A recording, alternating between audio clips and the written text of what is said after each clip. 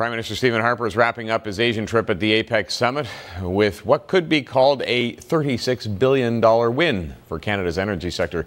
Malaysia's Petronas has agreed to build a natural gas plant in BC. Jessica Murphy standing by in Ottawa with more. Good morning, Jessica.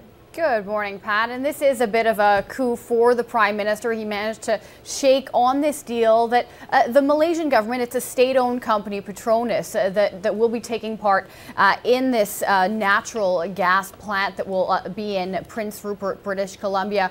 This was a deal that Malaysia said they were interested in, but they hadn't committed to.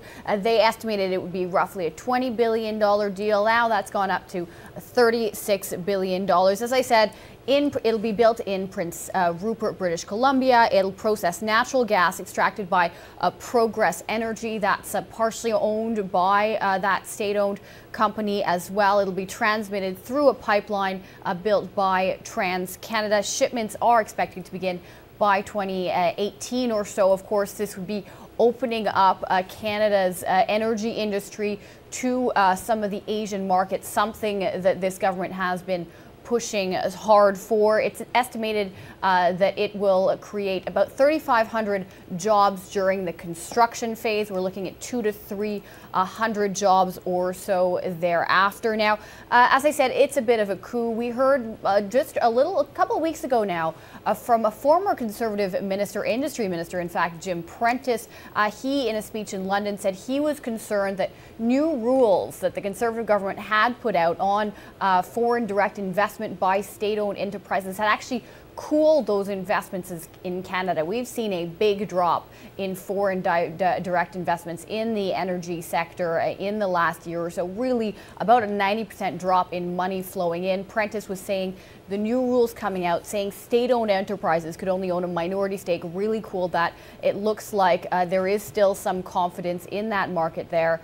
So the Prime Minister walking away, leaving Kuala Lumpur just before heading to the APEC later in the weekend with that nice deal under his belt there.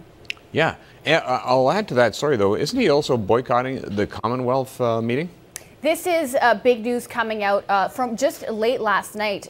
He is in Bali, Indonesia for that APEC summit meeting, talking about this other summit coming up in mid-November, the 54-member intergovernmental body, the Commonwealth, saying he's boycotting it because it's taking place in Sri Lanka. He's raised concerns before about the human rights record in Sri Lanka.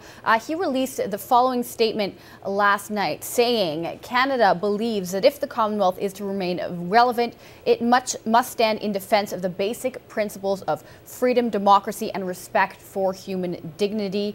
And it's clear that the Sri Lankan government has failed to uphold the Commonwealth core values.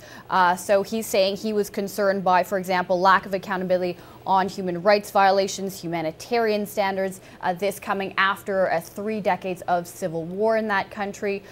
He's raised concerns about the impeachment of Sri Lankan Chief Justice, intimidation, incarceration of political leaders and journalists, and so on. Not only that, he's also added to that threat. He says now Canada is reviewing its funding to the Commonwealth. We're actually the second largest donor to that organization. We're looking about $20 million annually.